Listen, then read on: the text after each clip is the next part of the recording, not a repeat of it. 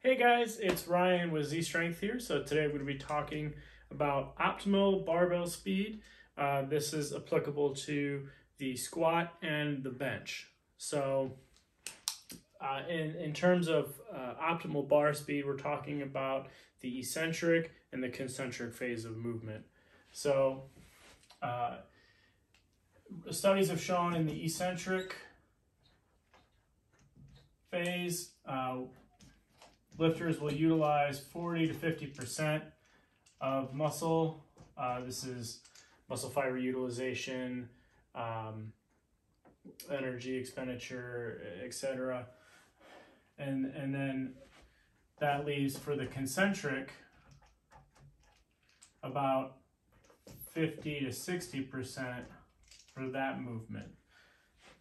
And what tends to happen, well, what does happen is that, so if we look at our percent, we'll say PR, 5 to 100, right? And we look at time, and we look at this over time, we'll just say long, fast.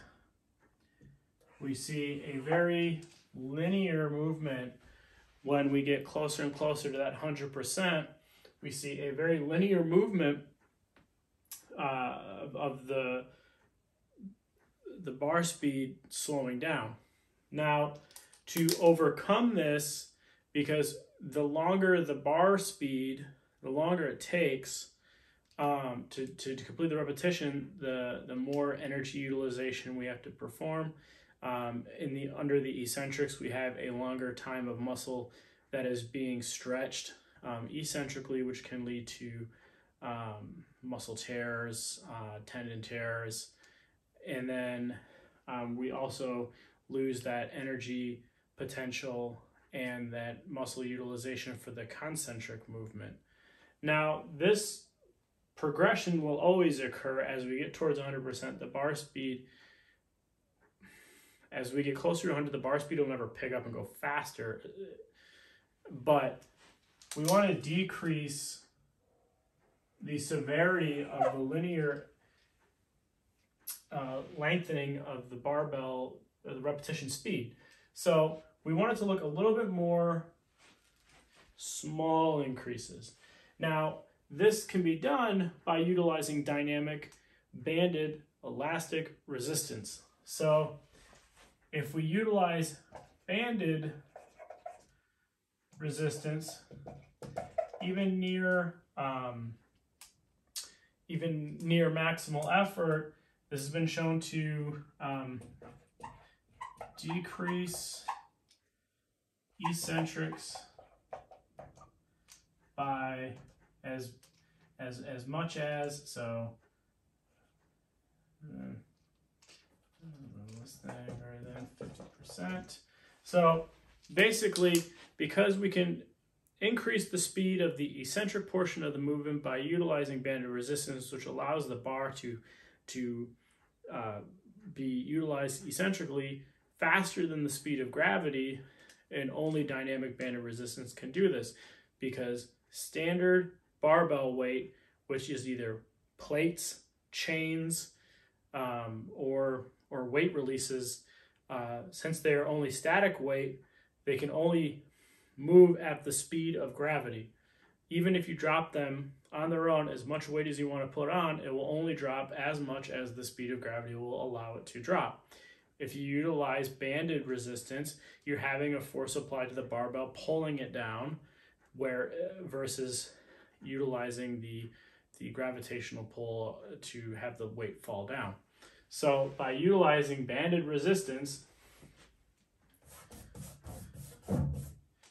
now we can take our rep time and cut that significantly lower. So now, instead of utilizing all of this on the eccentric phase with bands, now, you know, we can look at 30% to 40% and then increase this to 60 to 70%. The ideal situation, even at maximal effort, especially at maximal effort, is that the eccentric phase of the movement, whether it's a squat or a bench, it's a little bit more easier to understand in a bench setting, is that when the bar is out, we want that bar just over where the range of motion is going to occur, the bar path. And when the bar moves eccentrically, we just want to use just enough muscle utilization to control the path of the bar to make sure that it's going where it needs to go, and not sitting and holding it and slowly lowering it and utilizing all that energy. We don't want to drop the bar in the eccentric phase, because that's a huge amount of injuries that can occur, and a lot of other issues with that. So we don't want to go, let the bar go and just catch it at the bottom, but we want to decrease the time that we're sitting under eccentric so we can utilize all that energy to get the weight back concentrically to the top of the movement. There's there is, yeah, I'll save that for a different video.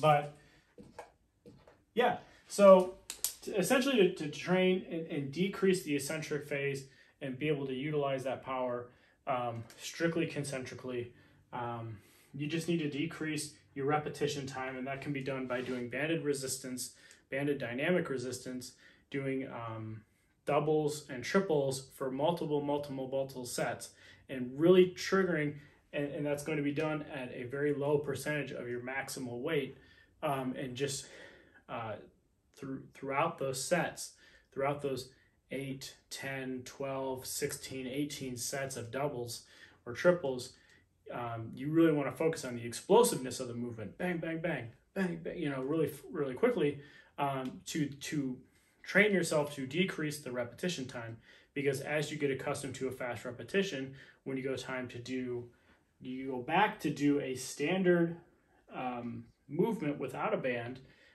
you'll have trained your body to utilize a faster repetition speed, and hence a more optimal barbell speed to be able to utilize it on the concentric portion of the lift.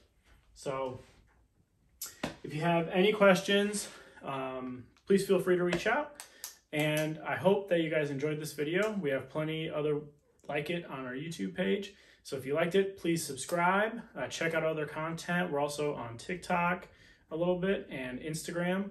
So if you have any questions, feel free to reach out, check out other content. Please like, share, subscribe, blow it up, and I will see everybody in the next video. Thanks.